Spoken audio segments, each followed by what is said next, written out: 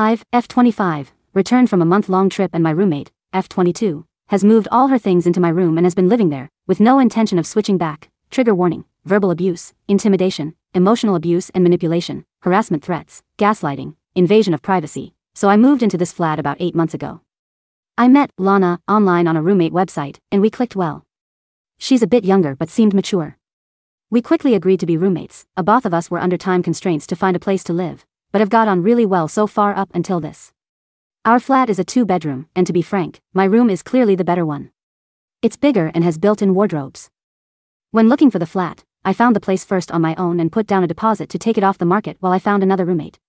The flat was perfect, cheap rent, and my aunt manages the property, so I was keen to snap it up before anyone else did. The area it's in is popular, so I wasn't really worried about not finding someone to room with. Because of the above and that I was there first, I took the bigger room naturally. When showing potential roommates round, including Lana, I was sure to show the smaller room and say, this would be your room. We moved in 8 months ago, and it's been happy families. Never heard Lana complain about her room. Because I have about 6x the wardrobe space that she does. I told her she's welcome to store her off-season clothes in there, or whatever she wants to store, as long as she's not popping in every morning to get dressed. She was happy with this. Just over a month ago, I went traveling. Now I'm not the biggest fan of having people in my room, but I told Lana if she had someone stay, her sister, friends from home, they could sleep in my bed. She said thanks, and as she's been such a great roommate and rarely has guests except her boyfriend, I didn't worry at all. I came back yesterday. I was exhausted from the flight and traveling, and just wanted to shower and sleep. As I walked in, Lana was in the living room with her boyfriend. We said hello and hugged, had a very quick catch-up, blah blah.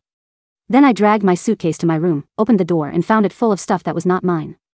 I kind of yelled, "What the F?" and briefly thought I was so jet-lagged I was confused, but opened the door to Lana's room and saw all my stuff. I walked into the living room and asked Lana what was going on, and she said, "Oh sorry, I forgot to mention, we put my stuff in your room just because it's bigger and you weren't here and you said I could use it." I was honestly so tired I could have passed out then. So I probably wasn't in the best state, and told her to move it all back immediately. She said they were in the middle of making dinner and I looked tired, so I should have a sleep. Her boyfriend then said, "And anyway, you pay the same rent, so isn't it fair that you both get the big room at some point?" I was getting really frustrated and could feel tears welling up, hysterical from lack of sleep, so I just said, "We'll deal with this tomorrow, and it's getting moved back," and then I went to sleep in not my room.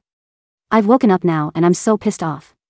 Lana's at work, so I can't talk to her, but what should I do when she's home? I feel like this is going to turn into an argument. I don't think it'll be as simple as, "Okay, let's swap now you're home." Edit: I've taken the advice of most people on this thread and moved my stuff back. It's taken hours and I'm knackered, but I think if I left it another night it would be a real problem. I sent her a text when I was almost done, in case she kicked up a shitstorm and came home, to say, "Hi Lana.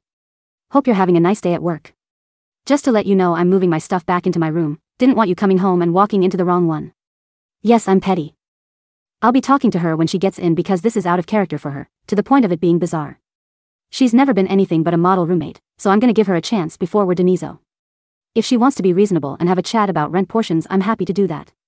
She's never had a problem with the rent before, and honestly I've never had uneven rent amounts in any place I've ever lived, whether I had a bigger room or smaller room, but a lot of people here are saying it's the norm, so I'm open to talking about it if she's not ridiculous. So as you know, I text Lana to tell her I moved my stuff back. She didn't reply to me, fine whatever, but she didn't kick off, so I figured we were okay. I told my aunt what had happened, who was as baffled as all of you, and I told her it was probably all sorted, just keeping her in the loop. I also told my boyfriend, who works about 5 minutes down the road. He offered to come round, in case Lana's boyfriend came round, but I told him not to because then we're ganging up on Lana. He insisted on going for a coffee with his mate a couple roads away in case we needed backup. Which is a bit ridiculous but very cute of him, so I did get myself a glass of wine while waiting for Lana, not because I was nervous, I just like wine, and she came home. I was sat in the living room and gave her a very cold hi when she walked in. She sort of froze. Bag in hand, and her eyes darted between me and my not her our bedroom door. She blurted, "Did you do it?" and I said, "What, move the rooms back?" "Yeah, of course," and her eyes went all wide and she dropped her bag and ran into the bathroom. I could hear her talking on the phone, so I was like, yippee, I guess Tom's coming round fun. I heard the door unlock and I was about to go full Hulk on how psycho she is, when she came out of the door and stood between our bedrooms. Their doors are adjacent and she just stared between them, both breathing heavily. It was really odd. Then I noticed she was crying and getting a bit panicky, so I asked what was going on. She burst into tears and said, "OMG, he's going to kill me," and just sobbed. So yeah, it was the boyfriend's idea completely, as a lot of us suspected. She's honestly always been a perfect roommate, which is kind of why I came to this sub. If she was generally an a-hole, I would have known how to act, if you know what I mean. Anyway, Lana has a bit of a breakdown, and it turns out POS Tom has always been a bit of a POS, very jealous, which I always saw hints of, but Lana never mentioned so I didn't, and has amped up his posishness while I've been away. When I left he just finished school and basically moved in unannounced.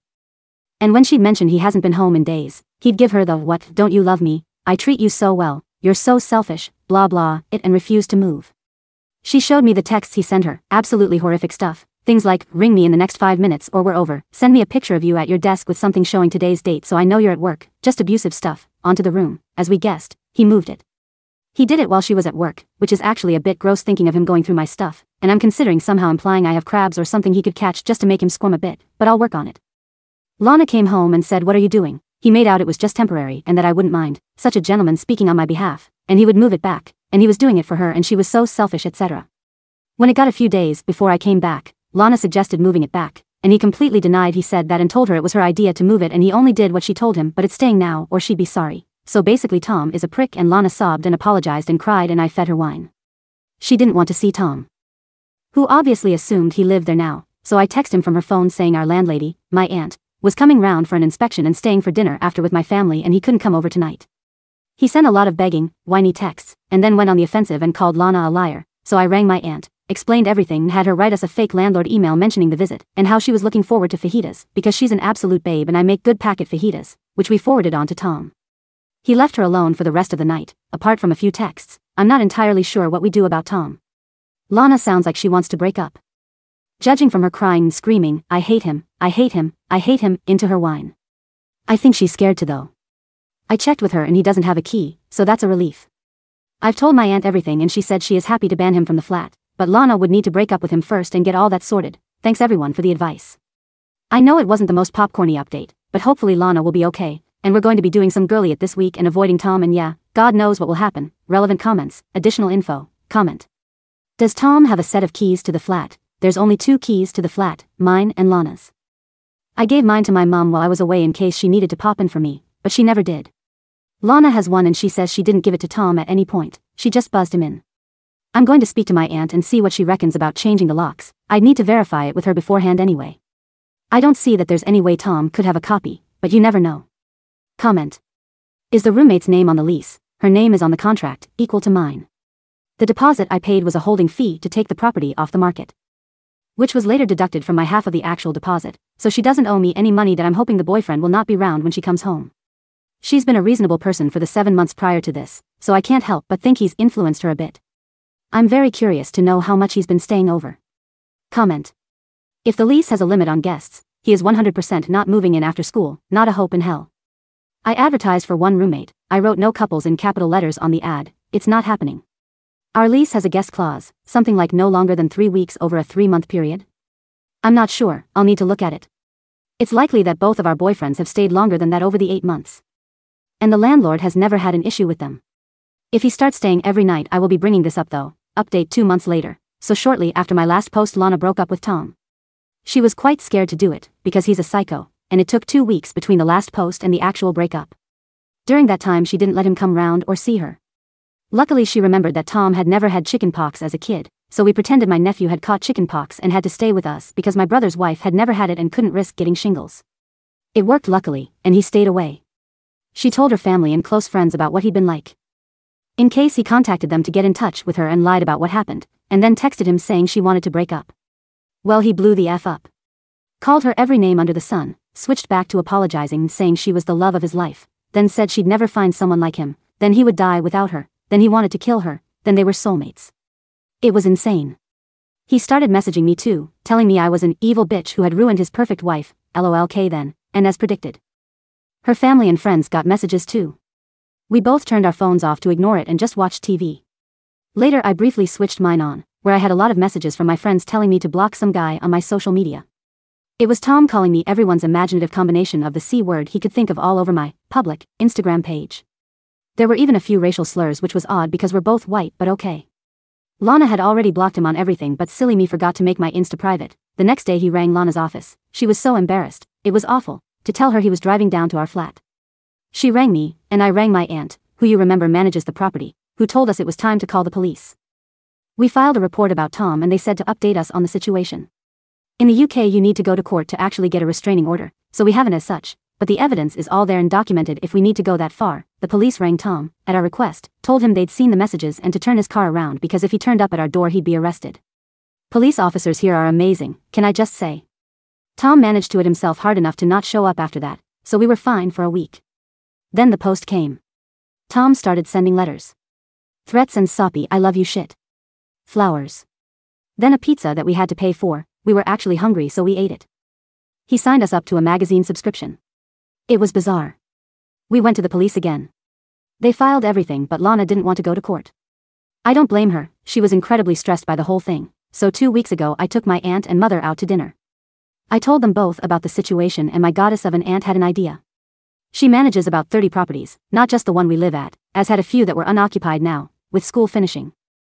She told me she would show us round all the 2 bedrooms she had, and we could live in any of them for the same rent we pay now, and just transfer over our deposit/fees, as long as there were no damages to deduct and we helped do a deep clean to get it ready for the next tenant. We found one within a 5-minute drive that's just as lovely and, to anyone concerned about the previous rent dispute, has equally sized bedrooms, so we moved. Which is why the last 2 weeks have been manic, but we're settled in now. Tom has now been informed that we've moved, because the stuff he sent since has been returned. Lana and I are completely no contact with him, and anyone who visits us is sure not to pass on our address to Tom. Also I apologized to Lana about the issue with paying the same amounts of rent. She said she had never had a problem with it, and said that's how she had always done it through uni and with other roommates. She refused to take any money from me but I've decided I will be funding the weekly flat wine sessions for the future. It's been a long month and even though my traveling tan has faded, things are great now. Thanks for all your advice before guys, even the ones I didn't agree with, and let's all pray to baby Jesus that I have a calmer living situation from now on.